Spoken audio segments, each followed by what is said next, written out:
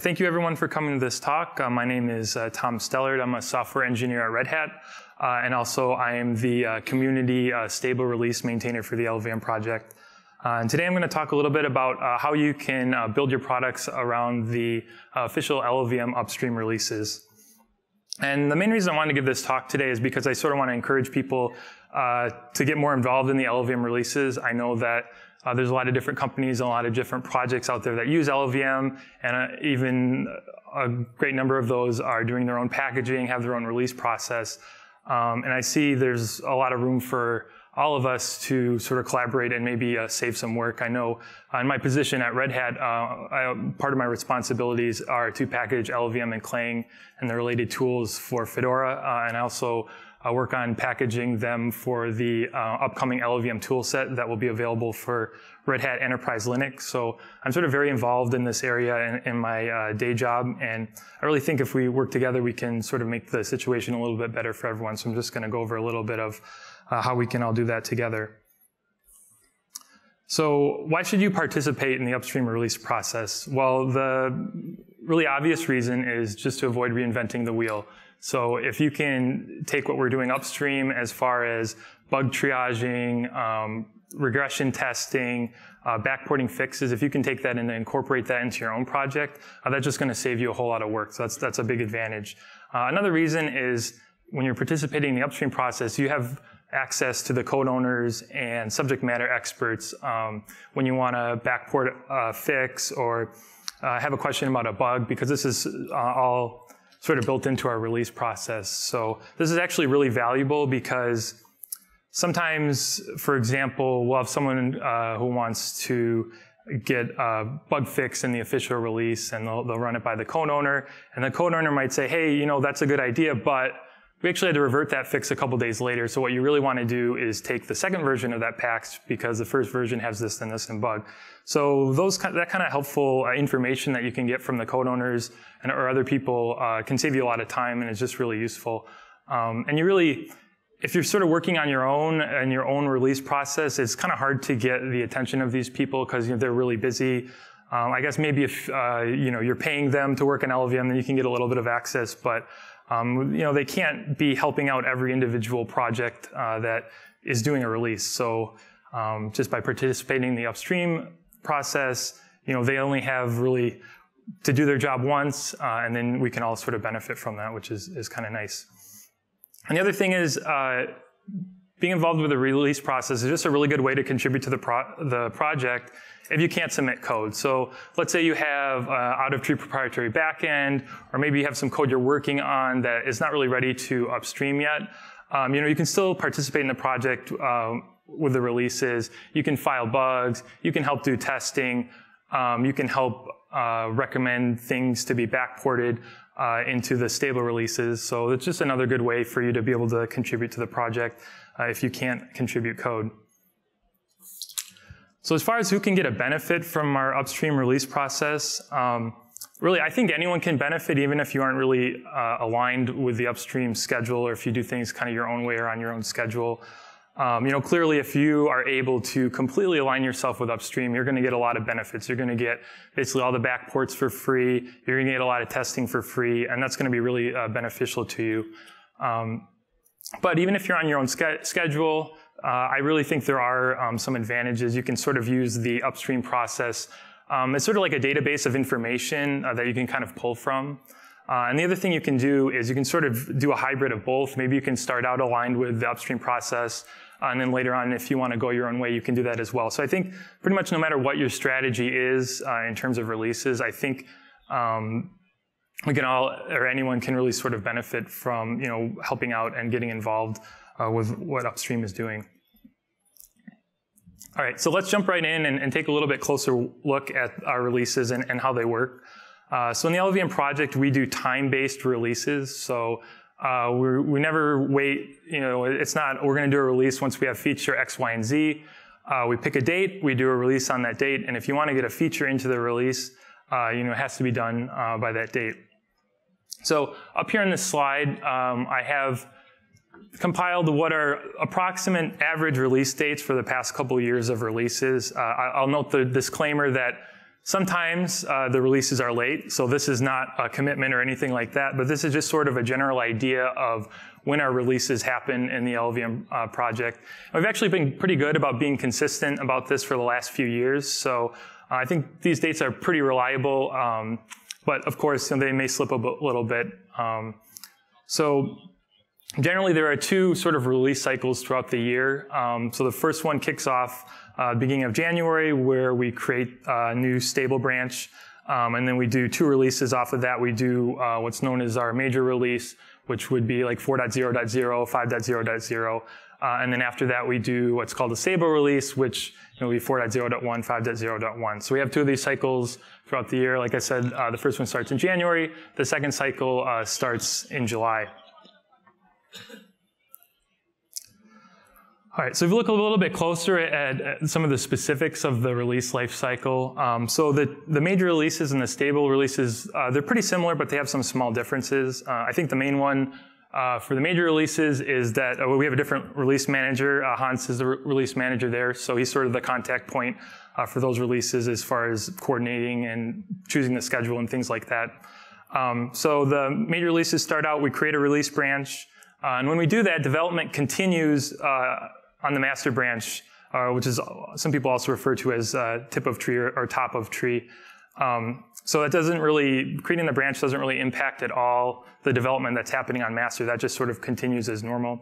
And then as we find bugs in the release branch, we start to cherry pick fixes that we need from the master branch over to the release branch, and go through a cycle of release candidates. So we do some stabilization work, do a release candidate, which we send out to users who can do a little bit more extensive testing. They give us feedback, and we sort of iterate, hopefully only a few times, until we can get to the point where things are pretty stable and we can do our final release.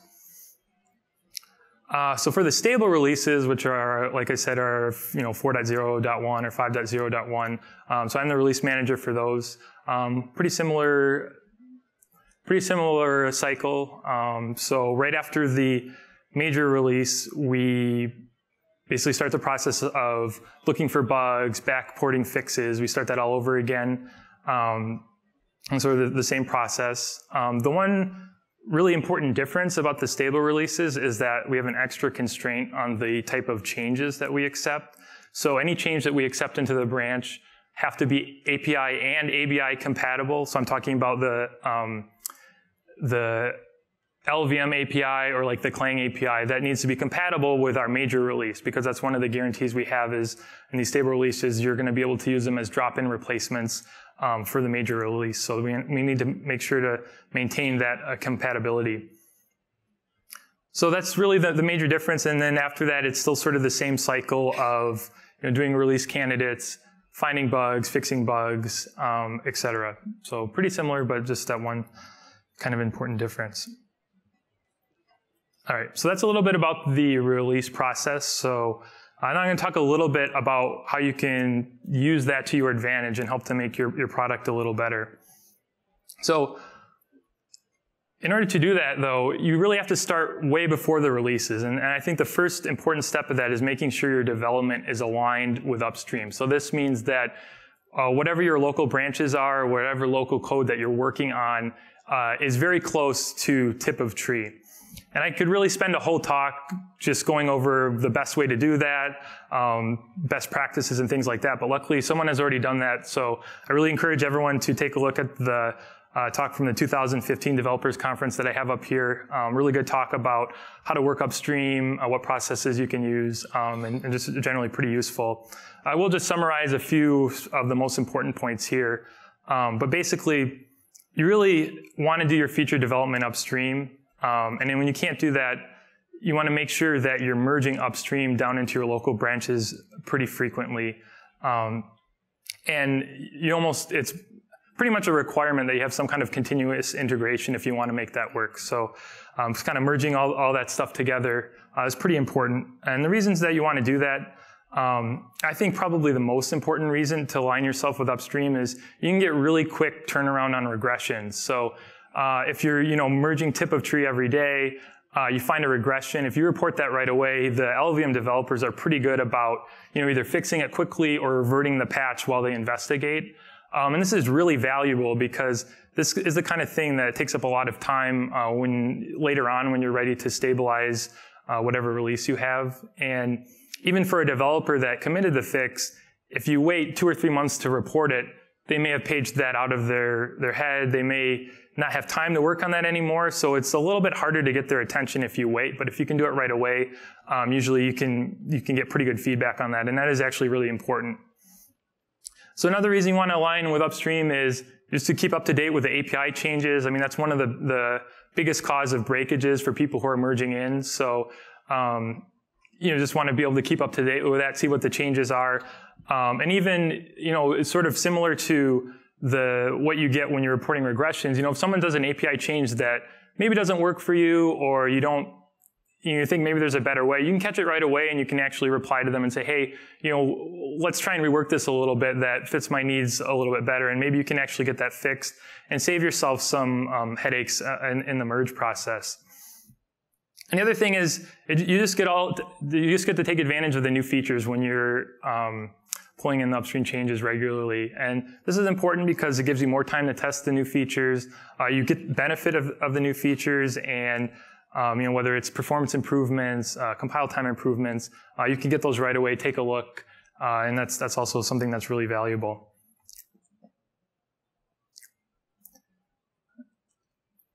All right.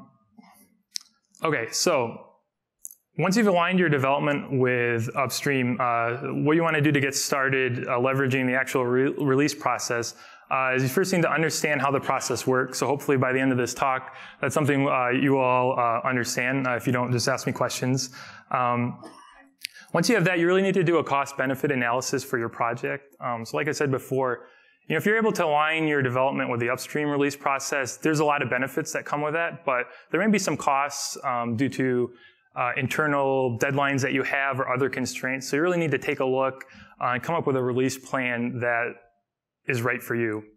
So this is probably going to be different on every organization, but I think it's really a good idea to sit down and sort of figure out how can I get the most out of the upstream while still satisfying some of my internal requirements.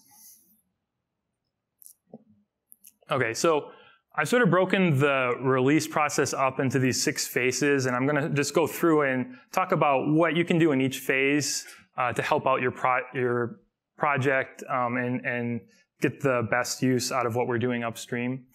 So these 6 phases cover both the major release and also the stable release.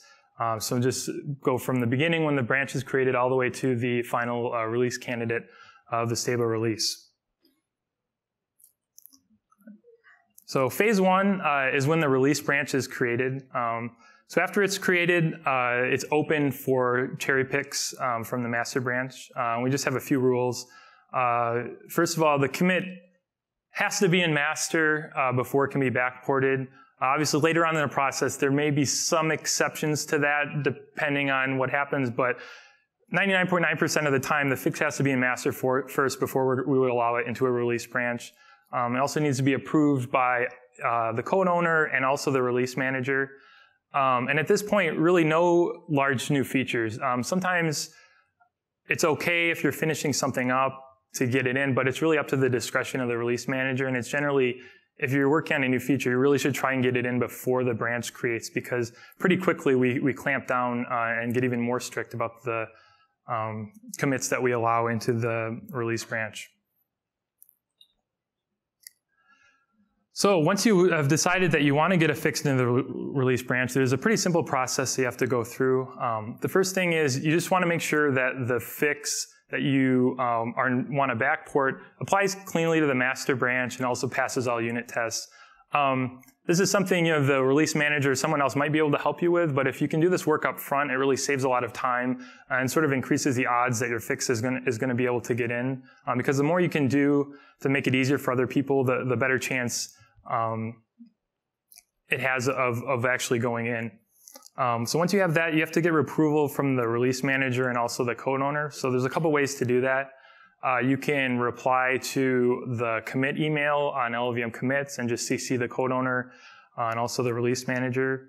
You can also file a bug on the LLVM Bugzilla and just mark the bug as a blocker for, we create like a meta bug for the release. So you just mark it as a blocker of that metabug.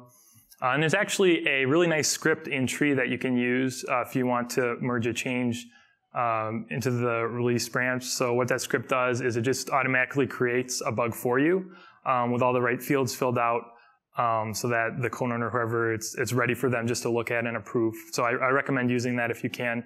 And the other thing you can do is if there's an existing bug that you're looking at, maybe it's been fixed in master, you can just mark that as a blocker for the release metabug. And also don't forget to move it from closed back to open.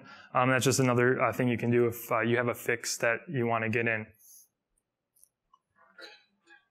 Okay. So now specifically, what can you do at this part of the release process to sort of help your own project? So this is a good time to create any sort of internal release branches that you want to.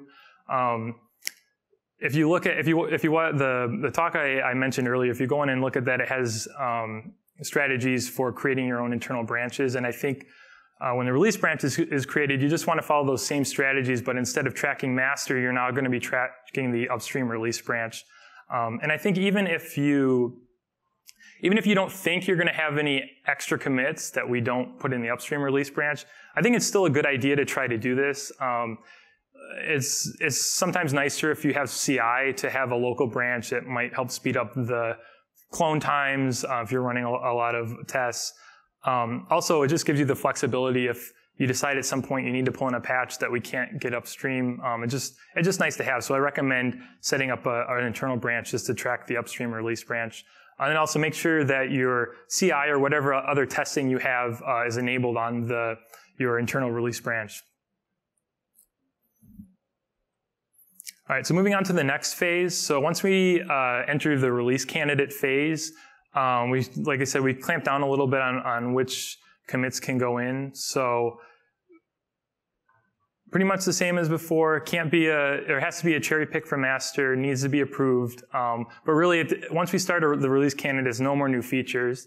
And especially after RC2, really only critical bug fixes, because one of the things I've learned while doing these releases is it's really important to have very strict guidelines for when you're going to stop accepting certain kind of bugs, because otherwise you can sort of get into this endless release cycle where it's just, oh, we have this one more bug we need to get in, and then one more bug we need to get in. So we try to be pretty strict to cut down on the number of release candidates we have to go through, because every release candidate is just extra work for the testers and our users. So we try and cut that down.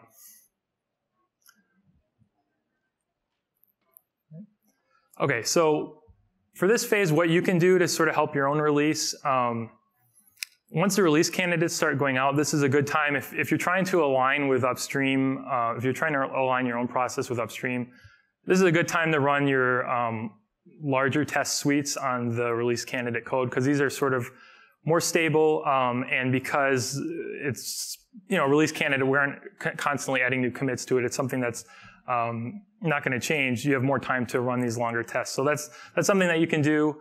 When you find issues, report them, upstream to Bugzilla.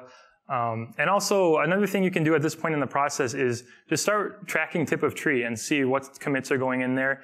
If you see a bug fix that you think may affect you, but maybe you haven't hit that bug yet in your testing, it might be something just to keep an eye on, because you might want to just sort of preemptively backport it or ask that we get it upstream,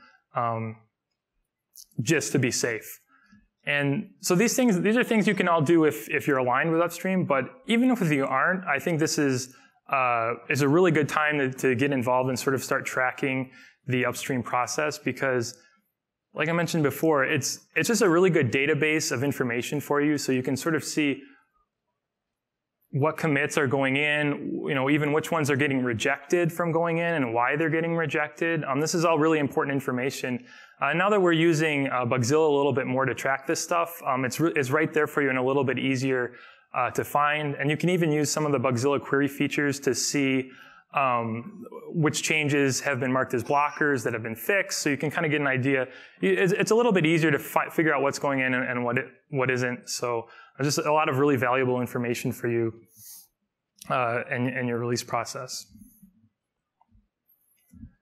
All right, and just some other general tips for writing good bug reports. And these are whether or not you're requesting that whether or not it's a bug report for a commit that you want merged, or maybe it's just a regular bug that you want fixed before the release, you should really always CC the release manager and the code owners on the bug. This is really the best way to get people to look at it.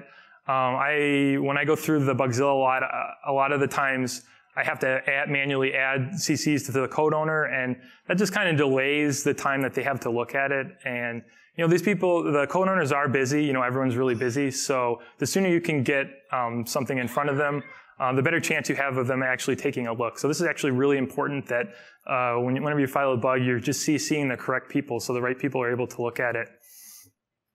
Also, really valuable to provide an LLVM test case. This is sort of the currency of developers, because we all sort of have our own different projects, but that may involve Swift or Clang or whatever, but we all sort of speak the same LLVM language. And also this is something that we can test and debug without necessarily needing specific hardware. So this is really the best case scenario. If you can get an LLVM test case, that's great for your bug report. And also the smaller the better. And when you do file these bugs, just make sure that you include the revision number and that git hash that you're using. This is pretty important just in case the bug's been fixed or some other reason. It's just helpful for, maybe someone wants to reproduce it.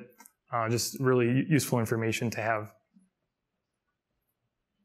All right, so moving on a little bit further into the release cycle. So phase 3 I call basically we'll say 4.0.0 release, and when the 4.0.1 cycle begins. So at this point, we've done our major release, and now we're starting again to work on the stable release. So I think this is a really good time for you to start getting feedback from users because the main release is really stable. I mean, this is sort of our best product out of the first part of the release process. So if you have any kind of additional testing, you want to get users to look at it, this is really the right time to do it. And also it's a good time to take a look at which fixes that you may want to include in your release that didn't make it into the upstream release for some reason, whether it's deemed too risky or there just wasn't time to get it in. Just to go through that list, because maybe there's some that you can roll in to the stable release when it happens. Okay, so phase 4 is the first release candidate of the stable release. So at this point, it's basically pretty similar to the previous release candidate cycle with the major releases, and this is the time to do a full test suite run, report issues on Bugzilla. Just the same thing you're doing with the main release, you can also do it with the stable releases as well. And one thing I wanted to mention, so I said before how for the stable releases, everything has to be API compatible in order for the change to go upstream. Now I realize for a lot of users, maybe not everyone cares about that. Maybe you just want to use Clang and you don't really care about the LLVM API or using it as a library. So this is something that is just another reason to keep an eye on what's going on upstream. And even if you have a patch, it breaks the API and it's something won't get in, it doesn't hurt to just ask someone and say, hey, I'm going to file a bug for this. I know it breaks the API, but what do you think? Is this something that's safe? Maybe you can get someone to look at it, and maybe that can be useful to other people who maybe don't care quite so much about the API or ABI stability that we guarantee for the stable releases.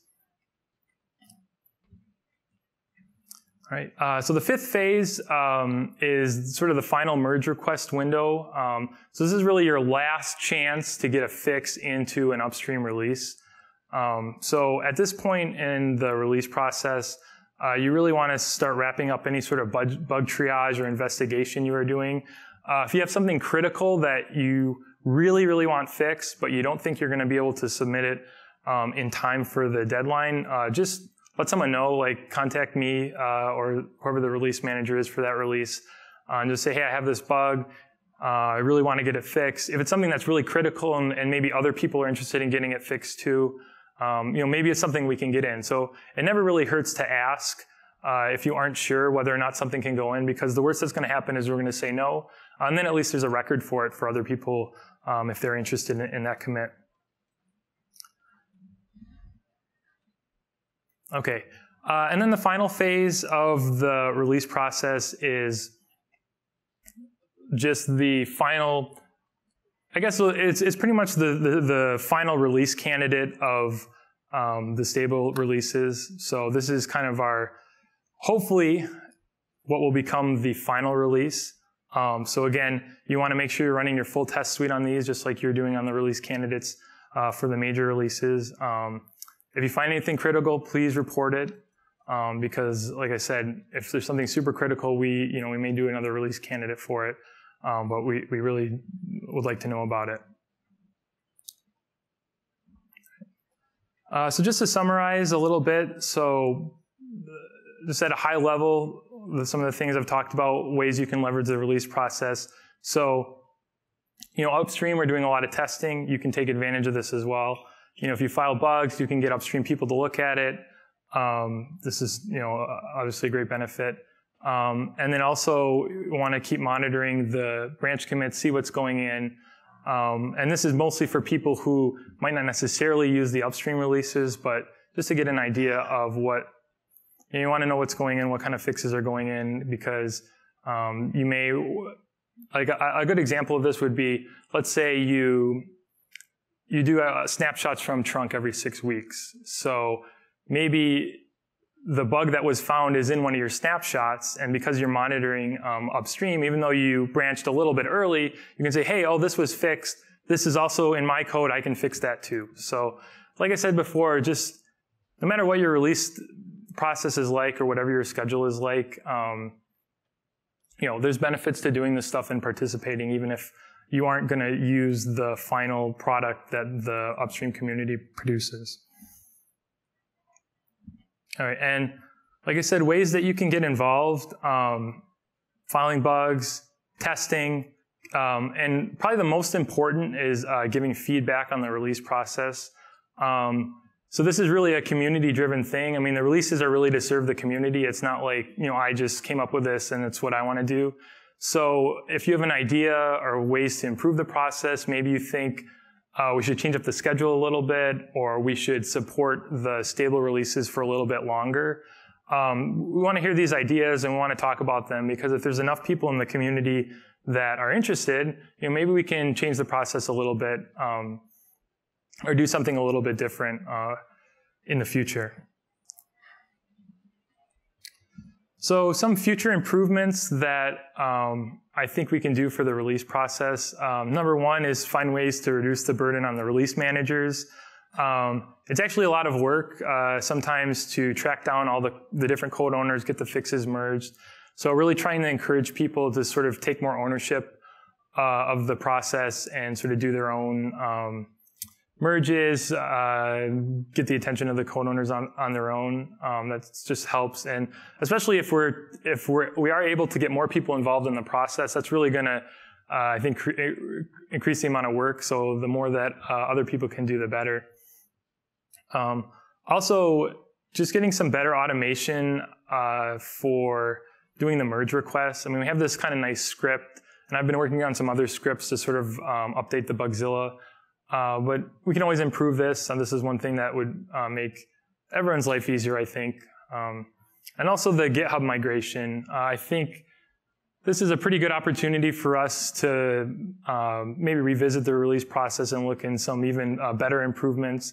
I know GitHub has a lot of features like you can install hooks, trigger different CI jobs. It's just a little easier to work with. We still have to, actually the main merge script still uses SVN to do the merges. So that's kind of a pain because you still need to check out the SVN source if you want to merge a fix into the release branch. So that's not really ideal. So I'm really looking forward to soon when we can migrate to GitHub and start taking advantage of some of these features. So before I close, I just want to say overall that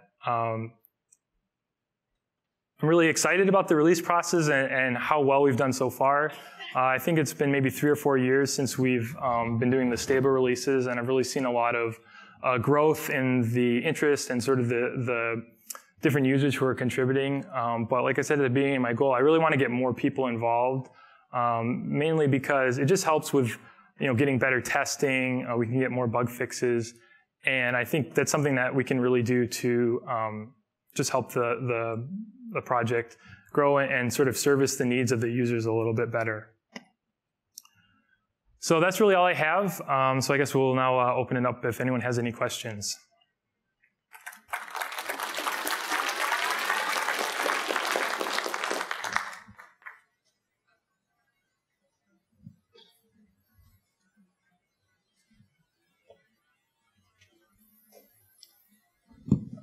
Thank you for presentation, and actually in ARM we use one of your scheme you were talking about.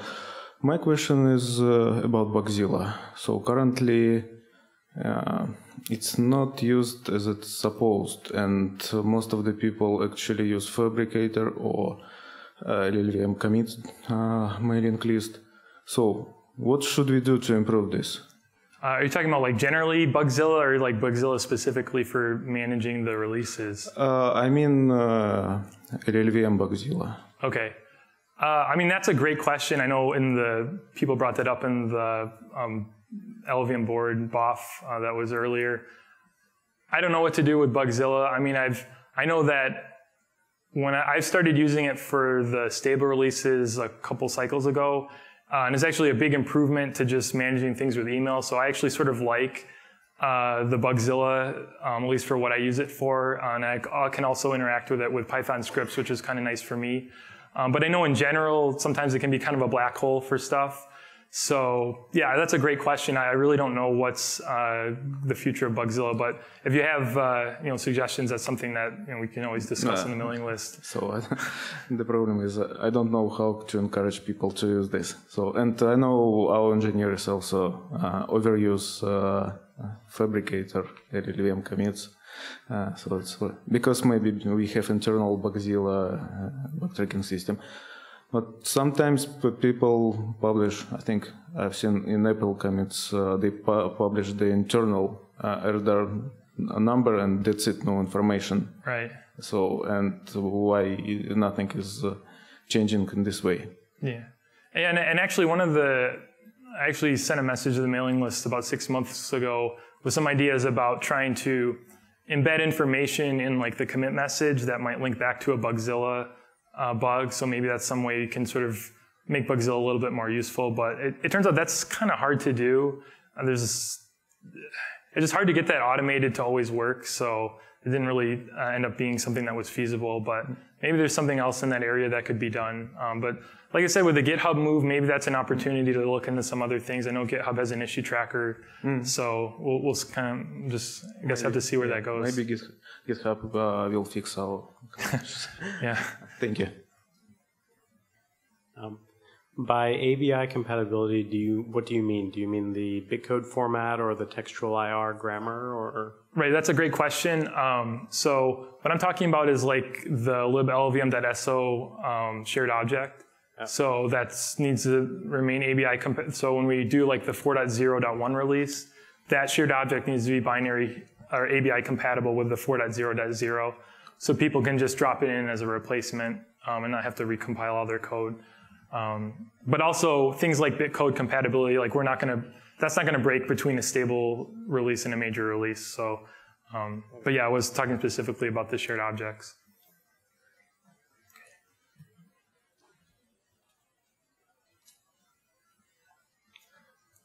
In your presentation, I haven't seen anything about performance. So one of the crucial part of deciding to make a branch is a performance perspective. And so what can you say? Yeah, I mean, so usually for the releases, we don't really, once we make the branch, we don't really take any performance improvements or anything like that. So that's where if that's something that you're interested in, you're probably going to have to maintain your own branch and maybe, just pull that into your own release. As far as like testing for performance, like I'm not really aware of anyone that's doing performance testing throughout the release process, but that's definitely something that someone was interested in. And one of the advantages of getting more people involved, it'd be great to be able to take advantage of that.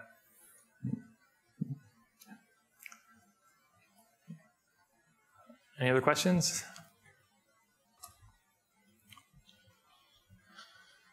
Okay, let's thank the speaker and Thanks.